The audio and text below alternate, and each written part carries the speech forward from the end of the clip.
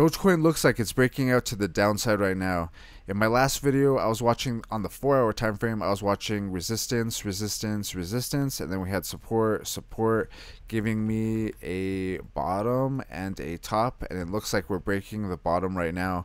In this pattern, it's kind of like a channel pattern, a broadening channel, I guess you could call it. You would drag from the top to the bottom of the channel, drag this to the breakout, and I'm looking at a target of approximately 0.12979.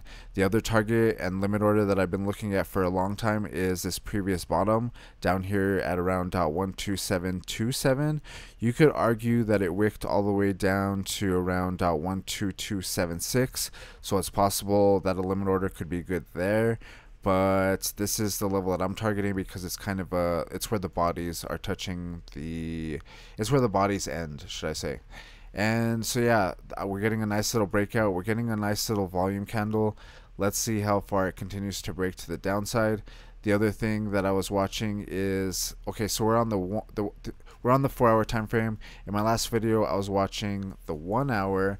We actually came down, hit that 14 cents, got a nice little bounce to the upside, and then what I was saying is we could watch this trend right here. We had support, support, giving me an uptrend. We came up, and then we pretty much came right back down, broke that trend line to the downside, kept getting red candles. And the other thing that I had been watching is this resistance and this resistance, or that area, should I say. Actually, it was just this line right here. Let's go ahead and draw that back up, something like that. And then we also had the bottoms, something like this. We came up, broke above this channel pattern. I was targeting from the top to the bottom of the channel, dragging this to the breakout. I was saying that could be the next area. We pretty much came basically up to that level, and then right after that broke down or started trending down, broke the trend line, should I say, and then broke this top previous resistance that could sometimes turn into support, broke that, and then broke this other support that I was watching down here, broke that going to the downside, and then now we're breaking that bigger trend on the 4-hour time frame. So yeah, like I said, I think the next spot that we could look for is 0.12979. Let's go to the 4-hour time frame. Let's go to the daily time frame.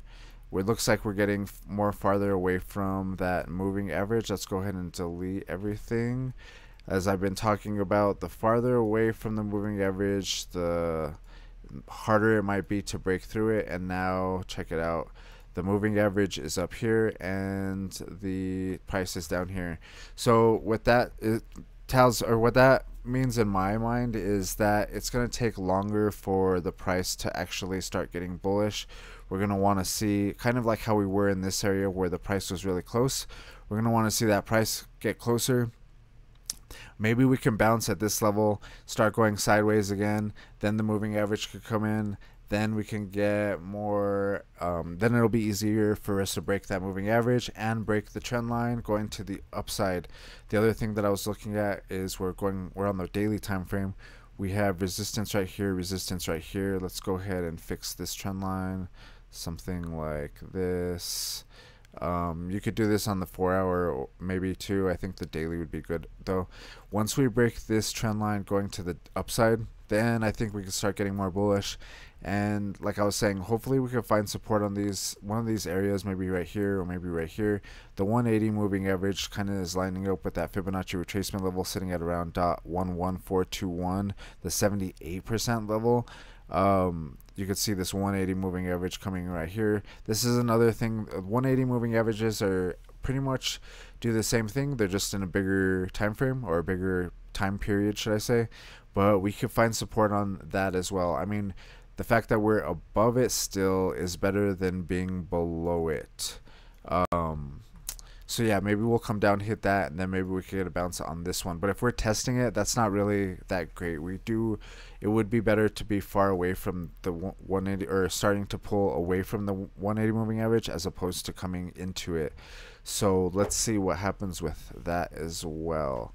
But yeah, the other thing that I've been kind of wondering is, I wonder if we're forming some sort of like falling wedge pattern, something like this maybe, because if we're doing that, then that might be, I mean, it's still a downtrend, but at the end of it, it should be a good pattern to trade.